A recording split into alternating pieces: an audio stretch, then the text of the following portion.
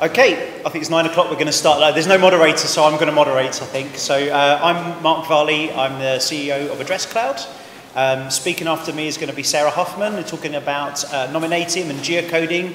And then after that, I think we've got some really interesting lightning talks as well. Yeah, I'm going to be speaking for the first kind of 20 minutes, then we're going to have some questions, a bit of time to people to move rooms, and then Sarah is going to be up at 9:30.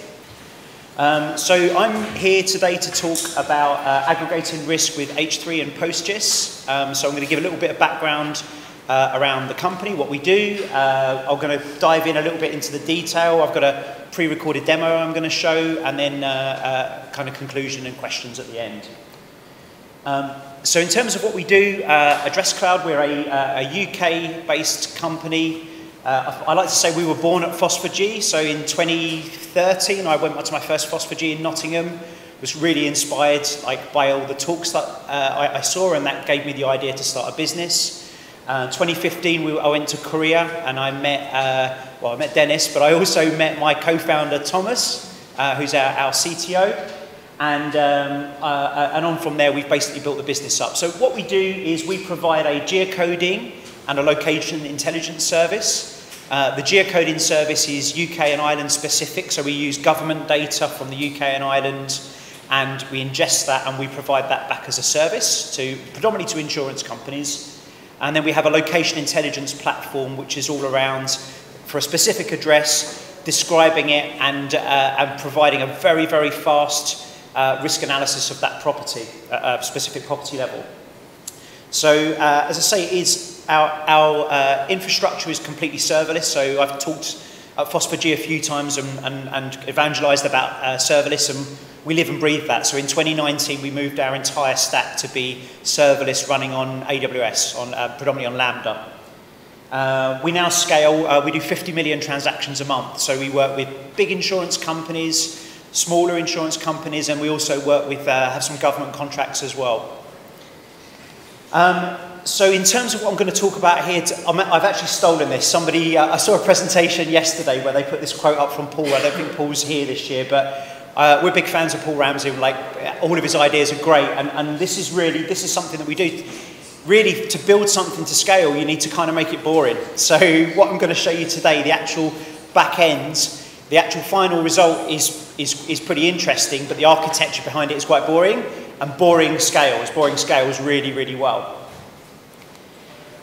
So as I say, it really to date, so for the first kind of, we've been running since 2015, so the first 7 years of our existence have all been around a specific niche, which is insurance, and specifically around optimizing for one use case, which is find me an address really quickly and describe it, tell me stuff about it really quickly. So to do that, we pre-cache everything, we preload everything, all of our geo-processing is all done ahead of time rather than being done on the fly, and that allows us to be able to scale really well. So as I say, for that 50 million transactions a month, we have to be available 24/7, and we have to respond within half a second. That's the SLA that we have with all of our customers. If someone wants to get their insurance at 3 AM, they have to be able to get that. So that means finding an address and working out all of the things that would worry insurers. So a few examples there, and there's a lot of geography in insurance. If you're looking for a really interesting place to apply your geo skills, insurance is a fantastic, really fantastic domain. So yeah, flooding, fire risk, subsidence risk, and crime being some of the key ones. These are all things that you can use geo for to understand it and provide insight to customers. And we do this down at specific property levels. So if you've got 20 properties on a street, maybe it's on a hill, for example, we'll differentiate and we'll say the property at the bottom near the river is a bad risk, the one at the top is fine. So we're doing this down to a very low level of resolution, normally down to 5 meters. So in terms of what we do, so today everything's been around single risk, but what we're looking at now is another problem that all insurers face, which is making sure that they have a balanced portfolio. So what this means is bringing in a very large number of locations and being able to provide some insight back to that company very, very quickly. So really it's all around kind of hotspots. Do they have too much risk in one place? And also, how they might be able to manage and mitigate that risk. And again, geography is a huge factor. So, you know, we talked here about floods and quakes, but this would also be things like terror attacks and other things that could potentially mean, you know, huge losses for customers, but also for the insurance company. It could be an event that could actually, the company could actually fold. You know, the company might not be able to bear an event like that. The biggest example of this was, and really a lot of the work that we're doing today kind of got triggered really by the terror attacks, the 9/11 terror attacks. The company I was working for at the time was insuring through, like, as a global insurance company, through a network of subsidiaries and localized companies. They insured both towers and all of the retail units around it. And when the building came down, this is a 300-year-old company. For the first kind of 2 or 3 weeks, they didn't know whether or not the company was going to survive that event. Luckily, they did, through kind of fortuitous circumstances and reinsurance and things like that. They survived it, but they want to avoid that impossible, doing this in future if possible. And that means being able to perform some of these calculations in advance before you go and insure all of these properties, basically doing this in advance. So yeah, this is something we're building at the moment. So this is kind of an early insight, but it's like, can we take our serverless ethos and all of the things that we do and extend that out to, instead of just looking at one property, looking at a huge number of properties, but with a similar architecture and being able to provide very quick insight and very quick responses. And yeah, can we do it at scale? So we've got kind of 5 requirements that we're going to go through here, and then I'm going to show a quick demo around how we propose to solve these. So yeah, we need to be able to visualize millions of locations. So the companies that we work with can have very large portfolios. So this thing needs to be able to support a very large number of locations. We want to be able to filter, so we don't know what necessarily the questions are that our customers, so our customers are normally the insurance underwriters or the portfolio managers. We don't know what they're going to ask, so they need to be able to ask any question and be able to do that really quickly. We also need to be able to aggregate, so we're quite lucky in that most of what we're aggregating by are predefined shapes, but these could be anything from administrative boundaries, Cresta zones, which is something specific for insurance around earthquake risk zones, fire blocks, floods, and buildings. So from right up here, right down to a low level of detail. We need to be able to do ad hoc as well. So in the event, like, let's say we're in a country that doesn't have any good administrative boundaries, we still want a means to be able to aggregate that data up as well. And finally, as well as everything, it needs to be really quick and it needs to be serverless. We have an SLA with our customers, so we need to be able to respond really quickly. So this is a really brief demo that I've put together, just showing what it is that, kind of how we're going to solve this.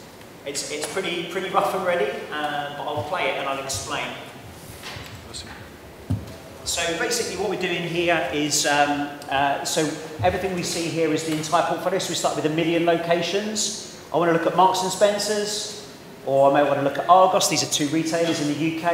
And you can see this is all happening. There's no smoke and mirrors. I'm able to basically go in there and be able to perform queries really, really quickly and get that insight that's coming up straight away. And this is all using, basically using some really, really simple tooling. So I'll just play that again because it's a little bit quick. So we start with the full portfolio. So this is the whole country, 1 million locations and a lot of money. And very quickly, almost instantaneously, we can get down to 600 locations, 477. This here is the distribution of flood scores, so we can see most places have no flooding.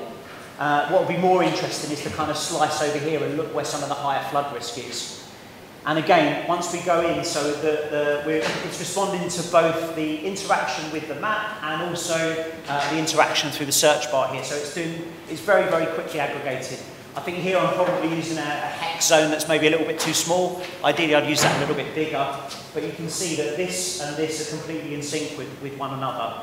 And yeah, this loads really, really quickly. So all of this stuff is happening on the server. That's why we can do it so quickly. So in terms of what we're using for that demo, so this was just something that was running locally on my machine that I coded on Sunday. But basically we have React and Maplibre on the front end. We've got Express.js, which is serving up our API. We're using tile server that's serving up our vector tiles, and then this is all Postgres on the back end. But what we're doing really is that the tile server, so everything is being pre-cached, so we're creating all of our admin boundaries in Postgres and then cutting, using Tippy-Canoe, cutting tiles to serve up here, so that's all pre-calculated. And then in terms of the actual data itself, we've got that million insurance policies. We're actually pre-calculating and pre-storing all of the zoom levels. So we're using the H3 PG plugin to show those hexes, but rather than doing it on the fly, we do it in advance. And I ran basically pre-storing everything with all the tags for every zoom level. So to calculate every zoom level on 1 million locations in advance took 12 seconds with H3 PG. It's really, really fast. And then after that, all you're having to do is aggregate up tags. So there's no geo. All the geo has been done in advance. And then when you're running on the fly, all you're doing is aggregating regular text. So it keeps things really, really simple. There's no geometries being passed to the client and back. All we're doing is passing regular JSON objects, and then the client is doing the styling. So one thing that we would probably do, actually looking at yesterday, one thing we're not using at the moment is Deck. So for the H3 tiles, we've actually pre-calculated those ourselves. I went to the Deck talk yesterday, so I think we'll probably look at Deck here as well, as ability to be able to make this even better. So yeah, basically what we're doing is we're pushing all of the complicated geologic to the server. We're doing it as part of our ETL, so as we bring on all of these policies, we are going out and we are tagging, we're doing all of that geo work in advance, so everything's pre-cached and pre-calculated, and therefore very, very quick. And as I mentioned, so Tippy-Canoe we're using, if you haven't used Tippy-Canoe, it's great. I guess the only kind of drawback is that you have to go to GeoJSON first before you create your tiles. That's slightly annoying, but it's a really, really fantastic piece of software that will run on even quite small servers. The other thing as well is so the limitation of what we've done here, which I think Deck will solve, is that when you start generating H3 tiles at lower levels of resolution, the vector tile format becomes, the vector tiles that you're creating become huge. Whereas I think Deck would solve that, because Deck knows how to render H3 in advance, but we can keep our back end the same.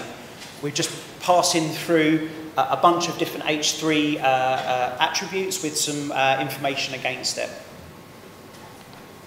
And again, we're quite lucky in that our geometries are static. So, buildings, our buildings layer gets updated every 6 months. Our administrative boundaries maybe once a year, and obviously H3 hexagons don't move. So all of this stuff we can do in advance, and we don't make the client pay the penalty in terms of performance. Everything's pre-cached and pre-aggregated. And then what we're doing, so really it's the front end that's doing the work. So the front end needs to be fairly intelligent. It needs to understand what zoom level am I at, therefore what is the most applicable resolution of information I can show. And also when it's orchestrating the queries to the client, it's passing through the extent. And when it gets back, really I call this painting by numbers. So you've got imagine you've got a really simple vector tiles canvas, and the client is basically looking at all the information it's got back, and it's painting up all of the different shapes on the screen, and this is very, very quick. We're using expressions, but apparently if you use Deck.GL, you can actually do this with JavaScript functions, so it's a little bit easier, a little bit more elegant, a little bit simpler. But really, the idea is kind of trying to constrain, so when you're aggregating up millions of locations, try and make it as simple as possible. So construct a query where you might get, 200 or 300 tiles, and then painting those up on the client makes this very, very quick. So yeah, as we were in Florence, I found this up, so I'll leave this. I thought it was quite interesting. But basically, this is the concept. We're painting by numbers, so we're bringing complicated data, simplifying it down to a really simple SQL query, and then painting things up on the client to make it go really, really, really quick. For those who like the code, this is the paint by numbers function that I'm doing here. It's pretty simple, so I'm basically saying what zoom level am I at? Here I'm just using regular Maplibre. We're not using like React Map, React Maplibre GL, which I think we would do in future. So some of this stuff is a little bit, you know, we're basically instructing the map what to do. But yeah, we're getting the zoom, we're working out the bounds. This is my back-end call. This is calling to my API to be able to do the aggregation. So we're basically saying, within this bounding box, it's just a simple group by. So group by all of the data, filter by the insured name and the flood score, and then bring that all back up as an aggregation. And then what we're doing here is we're setting up our match expression. So if you've used match expressions are basically arrays of arrays. It's like a map box notation, but it allows you, so we're getting our ID, so that's saying, look on the map for things with this ID, and that might be a hex, that could be a hex zone, that could be a admin boundary, it could be a building, could be anything. And then we're going to iterate through all of our results to paint each thing up. And then we've got some thing here with the colours, so it knows what colours to paint everything up. And then there's a fallback here saying, well, if there's a particular zone, like a hex zone or a building that we don't know anything about, then give it like a regular invisible paint, so don't paint anything. And yeah, this works really well, and it works really quickly. So in terms of taking this into production, so what we said at the beginning is it needs to be fast and it needs to be serverless. Now we know we can do it fast, can we do it serverless? And yeah, we can. So basically, by doing everything in advance in Postgres, our Lambda function can be quite dumb. All it's really having to do is, the API that we've got is probably about 20 lines of code. It's just saying, okay, take information here and write and send some simple queries to Postgres to do group by. I'm just going to do a quick plug for Thomas, our CTO. The other thing that we need to do is, you remember earlier in my previous example, we had Express and we had Tile Server. So what we're doing here, we're not using any tile server because the tile server will need a server to run it on. Or even our vector tile generation is being done completely serverlessly. So Tom's doing a talk later, he's doing a lightning talk on how to render vector tiles directly using API Gateway and Lambda with no server, no backend, no nothing. It works really, really well. It scales up really well. And then, as I say, React to Maplibre on the client, but we're probably going to go to Deck. So to conclude, really, as I say, I said to you at the beginning, you know, to make this scale, you need to make it boring. That means doing everything in advance. So do all of your, everything as part of your ETL. If you know in advance the questions that your customers and your users are going to ask, then pre-render and pre-optimize for that. And that allows you to cache and do other cool things as well. Pre-render your vector tiles. So if you are able, if your geometries don't change, if they're not dynamic, they're static, pre-render everything in the vector tiles is fantastic. And then using this painting by numbers approach. So instead of having to pass geometries up to the client that have been pre-formatted, basically just have your geometries, have your query results, and let the client put those together and paint them up. And then that way you'll get really, really quick, really fast performance. And yeah, that's everything. So I hope you enjoyed the talk. I'm happy to ask any questions. If anyone wants an Address Cloud sticker, I've got some Address Cloud stickers. But yeah, I'll open up the audience to any questions.